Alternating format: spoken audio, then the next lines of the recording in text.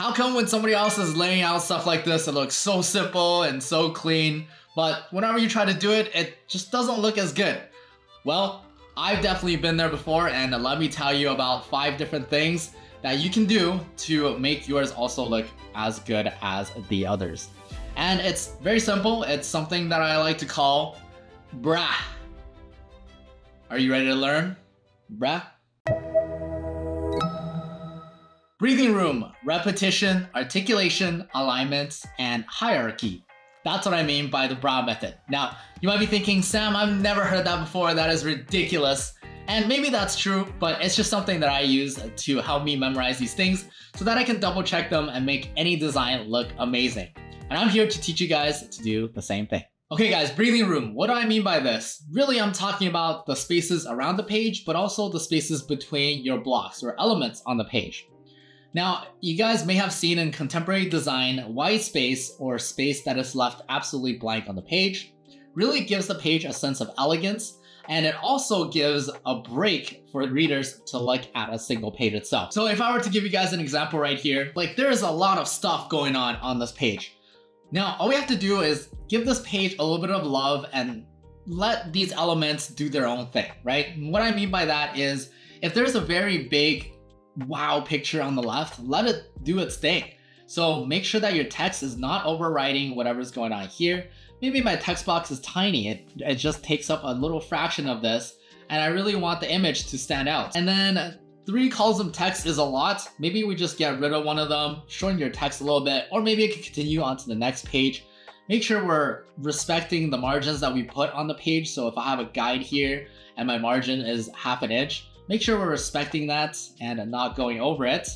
And then again, a little bit too much text, delete some of that off, and then you can absolutely give this entire row its own white space. And maybe we want to respect this white space down here as well. So you can see that after just a simple modification, letting things breathe, letting images do its own thing, letting text be separated so that they're not overwhelming, you can have a very, very good design. Now, there seems to be a growing sentiment that less is more, and that's absolutely true with this first rule here.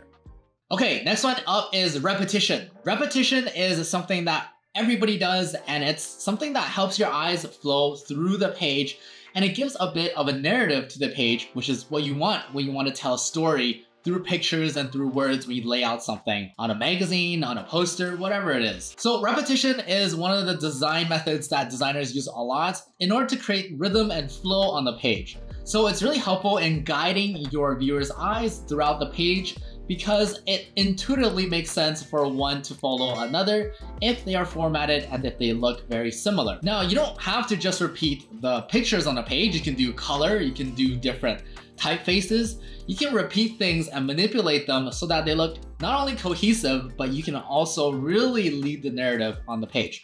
So another example of this, if we look at this table of contents page, you can see that some things are off and my eyes is kind of going all over the place. So on this page, there's a couple of things we can do with repetition that'll make it a lot better.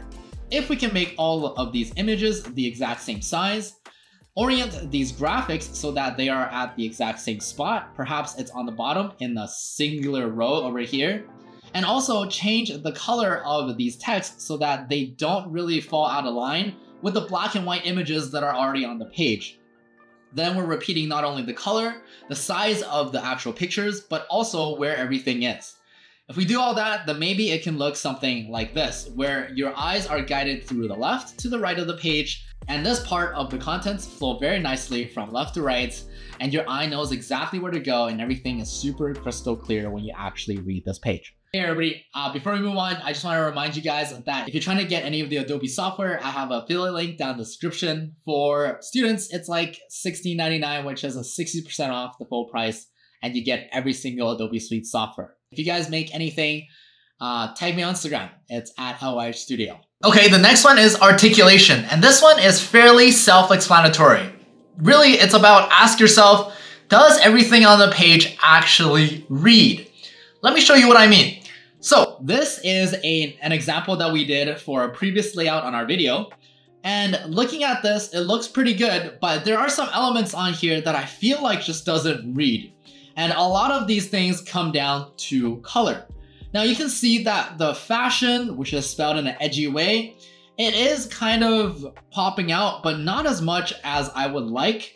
And especially the Henry Brown on the left here, it's not really popping out. I can't read that. So in order for all these elements to show, you need to consider whether or not you want to have any highlight colors, whether you want to have a little bit more contrast on the page. But the main point is you absolutely want everything to be its elements and to be articulated, and so that it's legible. So if I were to counteract this problem on this page where everything just kind of blends in, I would go in and start adding in some colors. And so taking the part where there's not a lot of contrast, you can change this to a different color. You can even add a highlight color that'll really pop everything out. It may look something like this when we're done with it. You can see that I've added some red, I've added some black, and you can see now that each element on this page is a lot more in sync and a lot more articulated than what we had up above, which is a lot looser and just doesn't really work well in a cohesive unit. So again, articulation is really about having things clear and concise and nicely separated on the page so that they can act as their own element and your eye kind of knows where to jump from one thing to another. Okay, so alignment is perhaps one of the other intuitive ones. You want to make sure that there is some sort of alignment on the page. Now, I'm not saying that you have to make everything into a square and make everything rectilinear, but what is very important to recognize is that things that are not aligned are very easy to pick up on the eyes. Now, maybe you've seen this your professor or your boss, where they see something because they have a more trained eye than some of us. They can see things right away. If things are not aligned, they can see it. And it really distracts people from what you're actually trying to show. So let me show you what I mean. Going into InDesign once again, I have this page that everything looks pretty aligned, but the more you kind of look at it, the more you stare at it, you can probably see all the misalignments on the page as well, right? You can see them. Now, we can go ahead and align these pages. So if I scroll down, I can align them all. They look a little bit rigid. And what I'm talking about is you don't actually have to make them super rigid. With alignment, all you really need is some type of rule on this page. So let me show you another example of this. So here I have all of the same type of layout. We have the page number, the title, and a short description, and maybe a picture. They look seemingly random, but somehow they look also very neat.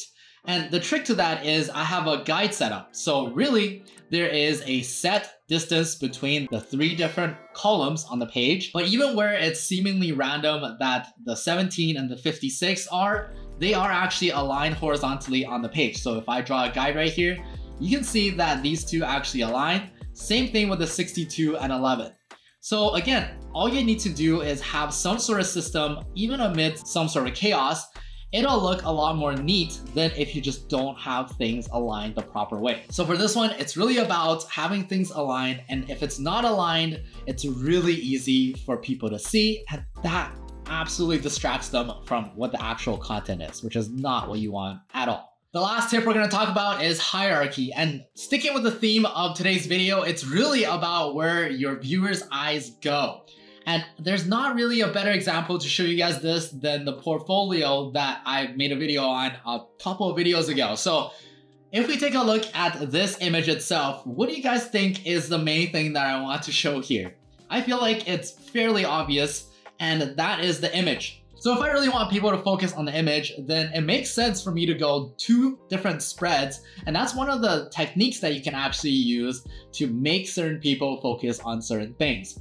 Now, just ask yourself, when you look at this image, what do you see first and what do you see next? And this is also very well illustrated on any type of resumes.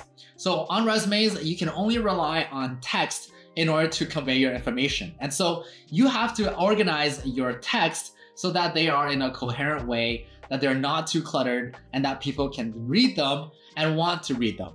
And you do that by having hierarchy. We have titles, we have text that are bold, we have text that are lighter, text that might not be black, they might be gray. All of this to delineate and distinguish between the different elements that people can read and the elements that you want people to actually go over. So hierarchy is super important for emphasis as well as organization, so that when people read whatever you're putting on here, there's a certain flow and there is a certain logic to it. So there it is, that is all 5 of the tips, and most of the times it's really good to see if all 5 of these are present on all of your pages. Now they usually work very well together, so check if you have enough breathing room for all your text elements and your picture elements on the page. Check if repeating elements are reading well and there's a flow to where your eye goes. Check if there's a very clear hierarchy of where you should look first, where you should look next. Check if all your alignments are in place. If there are any that are super off, that might be the first thing that somebody might focus on, which will take away from what you're trying to do.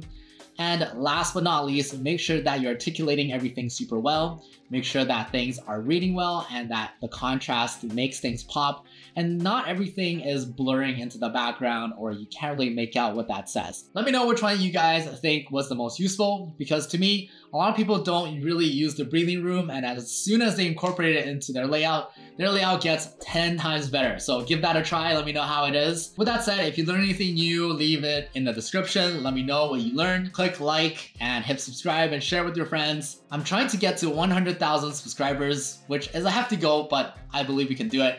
But yeah, with that said, I'll see you guys in the next one. Bye-bye.